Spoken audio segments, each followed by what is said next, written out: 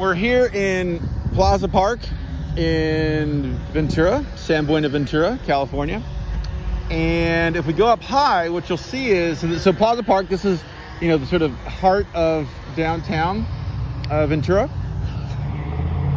As we look more inland here, you'll see the administrative home of downtown Ventura. So we have the Mission, we have the Junipero statue, we have the main thoroughfare of the downtown business corridor with restaurants, all that kind of good stuff. San Buenaventura Mission was established by Father Serra in 1782. Obviously, this area was occupied for thousands of years before by the Chumash. This is a popular spot near on the banks, on the edges of the Ventura River, what we now call the Ventura River.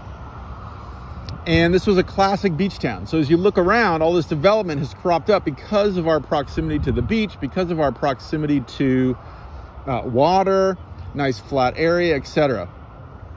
However, as we spin around and start to look towards the ocean, you see a major fragmentation. So a lot of our classic Southern California beach cities have all the stuff we have here in downtown Ventura and easy access to the beach, to the coast.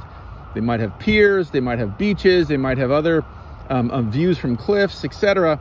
But they're really attached to the ocean. Here in Ventura, we're really fragmented. So the big issue here is the 101 freeway, which you see right here. This was, originally this was the Camino Real, the trail that linked the missions up and down in Spanish California and then Mexican California. And that became the basis for various freeways, most recently the 101. The 101 was one of the first interstate freeways established in the US, but particularly here in California. And what we did when we brought that freeway in the 1960s, in 1960, we started construction of this section of the 101, improving it from the existing roadbed, and we created the modern freeway structure that we know as the 101 freeway, or the Ventura Freeway. In this part of California, we've severed, in a very real sense, the connection between the ocean and the rest of downtown. So of course you can still get to the ocean, but you have to go under underpasses, you have to go in certain places, you don't have free access.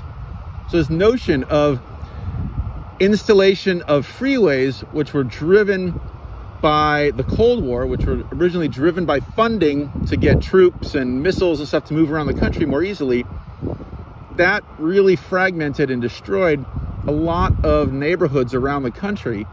Here in Ventura, it acted to really sever our easy connection with the coast, with the ocean.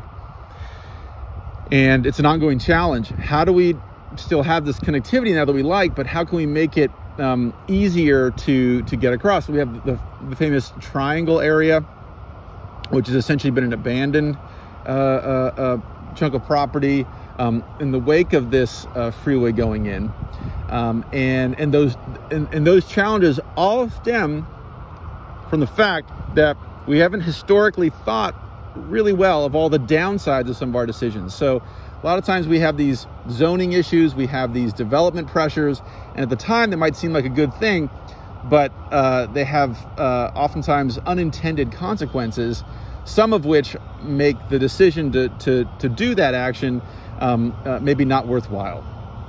So Ventura is a classic beach town, but one that's been hobbled by the infrastructure that's been imposed on it well after the founding of the city.